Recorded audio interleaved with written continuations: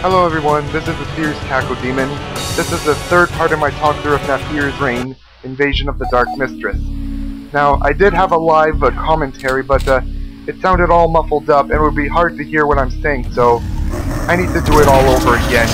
And besides, I believe I have to improve on it too. Anyways, previous episode, pig cops nabbed us and have attempted to fry our asses with the electric chair. Unfortunately, they suck at keeping us in the electric chair. I easily walked out of that electric chair with very little damage. Anyways, for today's episode, I'm using Minako Aino, one of the main protagonists from Sailor Moon.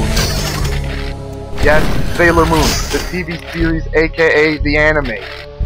Although personally, I prefer if anime be kept as close to its Japanese counterpart as it can possibly be. But enough about that. Anyways, Minako, she does more damage using hit scan attacks. Hit scan as in attacks from pistols and shotguns.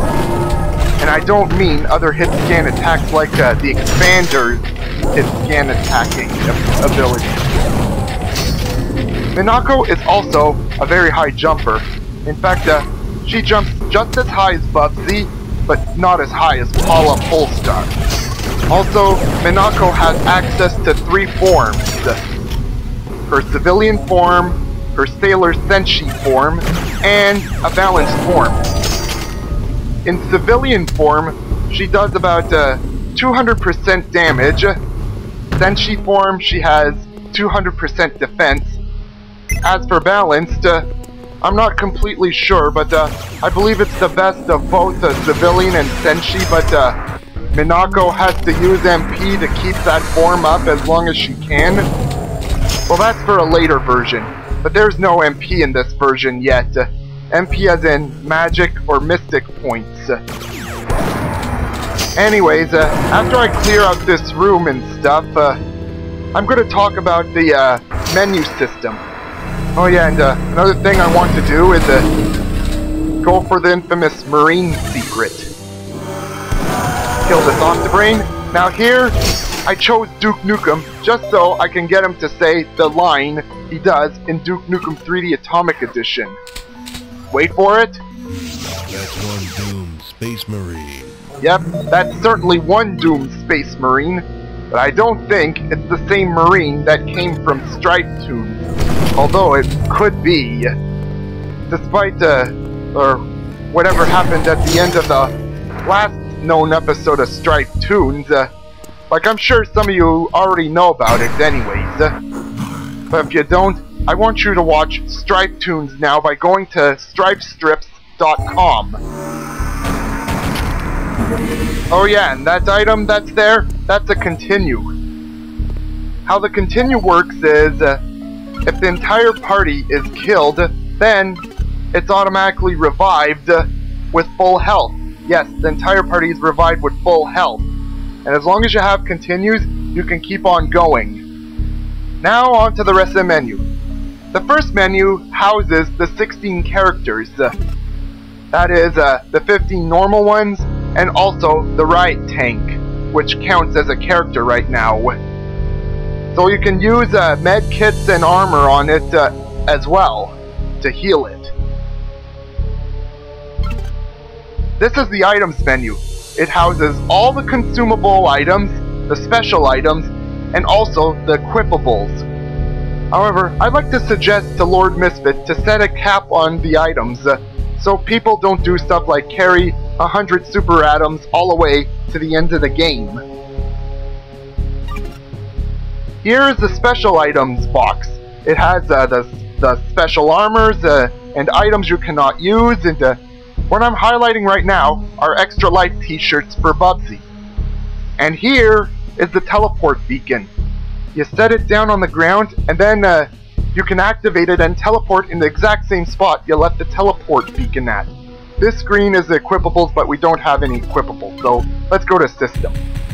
Here you can set the variables for specific in-game options, debug variables, and stuff. Okay, Now, this is the status screen. It shows the status for the current character you have selected. Their HP, their AP, attack, defense, speed, air jumps, how much ammo they have per weapon, all that stuff. Now, the next menu option is skills. However, Minako has no skills yet, so let's go to a character that has skills and see what it looks like. For example, Ted Malderez, he has 3 different skills. Let's see if we can try one, although I'm not sure it worked on the character I have selected. I doubt it did. Anyways, so next is equipment. Any equipables you get, you can give to them. Depending on the difficulty, you can equip only a certain amount of them at once. Alright, now that we covered that, I'm going to show the final option here.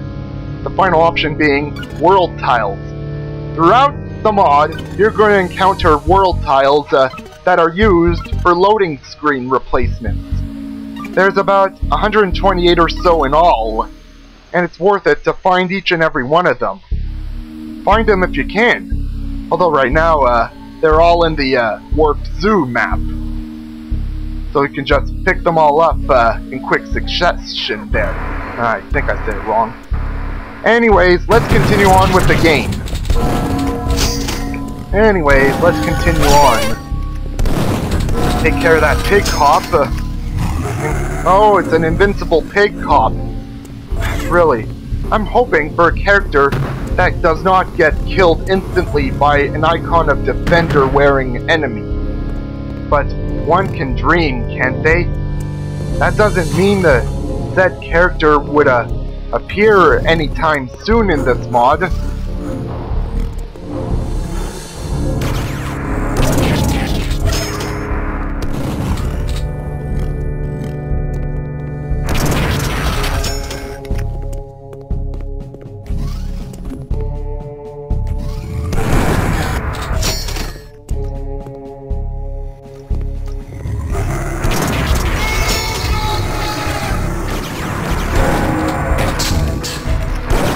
There's another ride tank there, and I'm going to be using it after I take care of all the enemies in this area.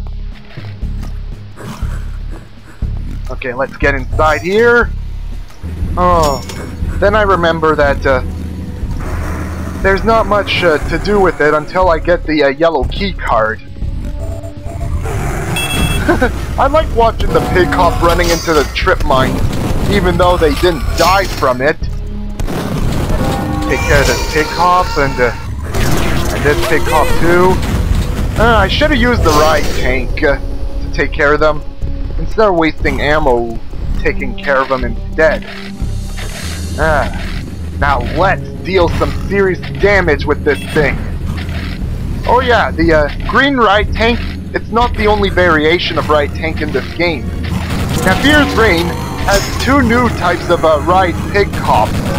One that believes shoots shotgun and expander rounds, and another that shoots rockets and stuff. There's also rideable versions of those that you can use. The blue version obviously shoots shotgun and expander rounds. The red one, I believe, shoots rockets, but I don't know what its other fire mode is. Obviously, the green one shoots pistol and lasers. That's all I know. Alright, let's see about continuing clearing out. Take that, pig cop. You and your post-recon patrol vehicle. Alright, deal with the sentry gun, even though they're not a big threat. And I'm gonna switch to another character and give her the rewards. I'm gonna be switching to Ami Mizuno. She's also from the Sailor Moon series. And her alias is Sailor Mercury. Now, like Minako, Ami has 3 forms: Civilian, Senshi, and Balanced. Anyways, I switched back to Minako and I'm taking care of these troopers with the chain gun cannon rocket launcher thing. One thing I'd like to note is I really wish the regular chain gun cannon was back in. Like, I have nothing against the chain gun cannon using rockets, but I'd like to have the best of both worlds in the final version. It's a real good idea.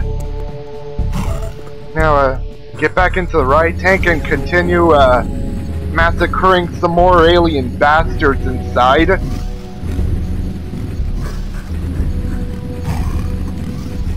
And of course, I forget something important, and it had to be the red key card. What an oversight. But it's only a small oversight. It's not like I have to go back to the other end of the level to get it.